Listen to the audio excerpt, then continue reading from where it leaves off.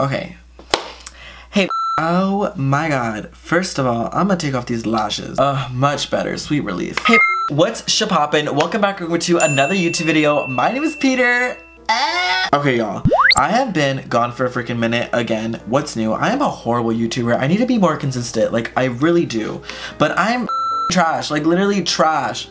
I can't be consistent for the life of me. Oh my gosh. Can we just be like, can we have like a relaxed video? No professional lighting, just us. So in today's video, I want to do a story time because it is story time Sunday, and y'all already know I was iconic for the story times. Like, my story times were so funny and so hilarious, and I have been going through some stuff, and it's been needing a while. It's definitely been needing a while. It's been a minute. So in this story time, I'm not here to clickbait you. I literally, every time I'm with my high school friends, they always tell me about the crazy that I used to do in high school, and I used to do the most insane one. I feel like in the yearbook I was voted like craziest person ever. Anyway, let's get on to the story time. Go ahead and sit down, get comfortable, grab some snacks, and without further ado, let's get on into it, shall we?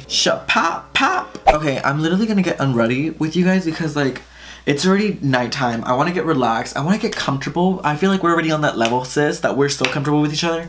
So let me go grab some makeup remover. Hold up. So first of all, where does the story time begin, actually? So it was junior year of my high school experience. It was, I don't know what year it was exactly, but I remember it was junior year. And it was a time where Twitter is a thing, and it was like just taking off, right?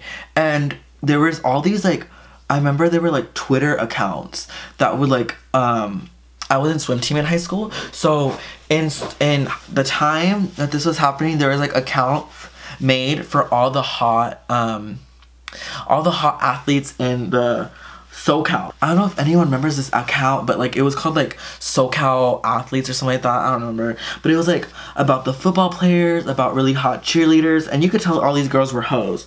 Everyone on that site was a hoe. Like, everyone on there was a site. Or I was just mad that I wasn't on there, to be honest. Okay, but one time they shouted out this guy. I never paid attention to these sites because like I didn't care. But one time they shouted out this guy, and I thought he was so attractive. So if you guys know me, my type is actually like white boys. I'm in love with white boys. I don't know why. I love them to death. Their blue eyes get me every single time. And honey, they just make me wet. Like wet. Honey, they make me drip like no other. Anyway, they're cute. That's my type. So slide in my DMs. That and country boys. Ooh, honey, I can go for a good cowboy. That's all I'm saying. Oh my god. Did I get in my eye? Long story short, I thought he was like a really cute guy, right? So I decided, oh my god, like he's adorable, like let me follow him, not even knowing like what's gonna happen. And I remember everyone at Chino's high school knew who this guy was, and all the girls were in love with him too. Like, he was that cute. Like, he was in swim team, and he was just like a cute guy, like cute, had abs and everything, nice physique.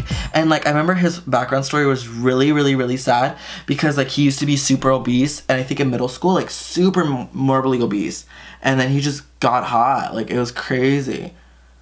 So I feel like that's, oh my god, I have lash glue on my eyes. I feel like that's his background story, and that's why he got really popular. But everyone knew him at the school that he went to. I don't know, he lived in Rancho Cucamonga, I remember. But okay, anyway, before I was getting into it, so one day, he tweeted like, if anyone ever needs me, if anyone needs some support, like I'm always here, like to talk to and stuff like that. My DMs are always open. And one night, my little hoe ass thought, oh my god, like I'm so sad. Like, I'm so sad. I wasn't even that sad. I just told myself I was depressed. And I told myself, oh my god, I'm so sad. Like, just so sad. Maybe I could bring up something and talk to him. Which, don't use a mental illness to talk to anyone. Only Peter would say that. But anyway, besides the fact that I used a legit mental illness to talk to the crush online, one day I told him like, oh my god, like I'm so sad right now, like please help me out, I need someone to talk to. And he was like, oh, like I'm here, like what's wrong? And I was like, I don't know, I just feel so lonely. Anyway, I told him a bunch of stuff, right? Because, you know, I wanted to be a hoe, I wanted to live life, I wanted to live life dangerously, I wanted to see what it'd be like to get at my crush yet again. Like, that already didn't happen.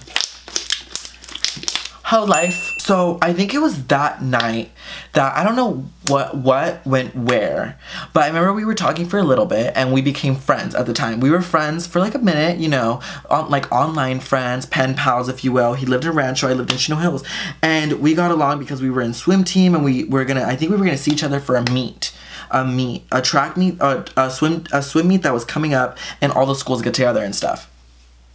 So, long story short, we meet up at this meet. Okay, I go to the meet, we're racing against, we're not racing against each other. I think he was faster than I was. I think he was like 5 seconds faster.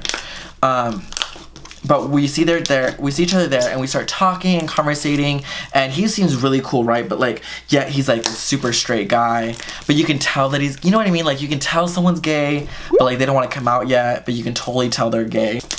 That was him. But like, yet he had like a manly side to him, so it wasn't like that crazy. But I still got with him. I'm a hoe. I'm such a hoe. I'm such a freaking hoe. So one night after the swim meet, we get to texting a little bit more. I think it's like a couple months, no, it's a couple weeks into it. We were talking for a good amount. This was definitely a mission. But we're talking, and little thing goes somewhere, and he's like, oh my god, like, do you want to hang out right now? Like, I'm bored. And he lived all the way in Rancho, and I think it was already like 9 o'clock, and I was like, yeah, I'm down, but can I bring my friend along? I don't want to drive alone. Obviously, like, this was me barely getting a license, like, and Rancho was really far at the time, so like, I didn't want to go alone. So my ass brings one of my best friends, and her name is Sam. I don't know if you guys ever met Sam, but she's more quiet. She's always hidden a little bit. She's like my secret friend. And I bring Sam, and she drives along with me to Rancho Cucamonga, and we're like laughing about it. We're so excited we're gonna meet this Twitter famous star. Oh, did I even mention this guy was Twitter famous? Like, he had a bunch of followers because he was hot. And we were like, oh my god, like, we can't do, like, we're completely fangirling. I still have mascara under my eyelashes. We thought we were living on the edge. We were living the life. Like, we were like, is this what famous people feel like? We're just gonna go hang out with someone famous, you know? And this was before YouTube, so this was like before I was Peter bread. I wonder if this guy still remembers me. If he like sees me on Instagram or on like in actual videos, he's like, oh my god, like, I used to talk to that kid. Cringe. What a love story. So we finally meet up to this guy's house, and he tells me, oh my god, like, park up the hill, like, oh, because he was in the closet. Actually, I think he did come out to me, and that was the reason why I was gonna go meet him. I think he did come up to me, and long story short, we get to talking with me and my friend in the car, and we were talking about everything, and then my friend gets out of the car because obviously, like, we and him wanted to be alone at the time, and my friend gets out of the car, knowing what was gonna happen. She knew what was gonna happen. She knew I was a hoe. She knew it. She, her mom, her parents, everybody knew it. My mom even knew it. After my friend gets out of the car, oh my god, we go to the park. Okay, I remember what happened. Literally trying to remember. So we go to a park, and we're playing on the swings, and I've been to this park before, like, actually for Easter, and I remember I was like, okay, something's really weird about this park at night. Like, I remember, like, it was coming out to me, and I remember there was a bunch of freaking homeless at this park. So when we were playing on the swing, out of nowhere, like, homeless people were using the bathrooms, and we thought it was just normal people playing, you know, around, because some people had kids. Oh my god, that is so sad. But we saw kids, and we thought, oh my god, like, the park's open, let's just hang out at the park for a bit. And then we ended up realizing they're homeless, so we had to get out of there. It was all bad. I feel like it was in the moment, and plus we were like so young, so we didn't know what the heck was going on. But now that I feel like it's fine, like, they wouldn't really do anything. Could you imagine going to a full-on park and it be lit AF, but it's actually just with homeless people? That is the saddest thing I've ever done. Oh my gosh. Oh my gosh, what is wrong with me? So we go back to Jacob's house, and it's already gonna be like 12, maybe 1 o'clock, and I think it is a school night at this night, so I'm like, I have to go. First of all, I snuck out of my bedroom to go there, and then I had to push my car out into the street. I did the absolute most to get to this guy. Again, men ain't shit. Men ain't shit. At the end of the day, they're trash. We get to his house, and I am telling him I have to say goodbye, and out of nowhere, this dude, okay, after having the most amazing night of my life, like, literally having fun with this guy, I thought we were gonna be friends forever, right? And I say goodbye, like, I walk him to, like, out of the car into the street, and I say goodbye, and he's like, okay, goodbye, and then out of nowhere, he literally reached out and kissed me. The guy literally kissed me, and I was like starstruck AF. I was like, what just happened, you know? And he was like, oh, sucks you have to leave so soon. And I was like, dude, don't play me like this right now. You literally just kissed me, and I have to, you know, I have to leave, and you literally said, sucks you have to be here so soon? You have to leave so soon? Like, don't do that to me, boo-boo. Like, come on, you already know my struggle.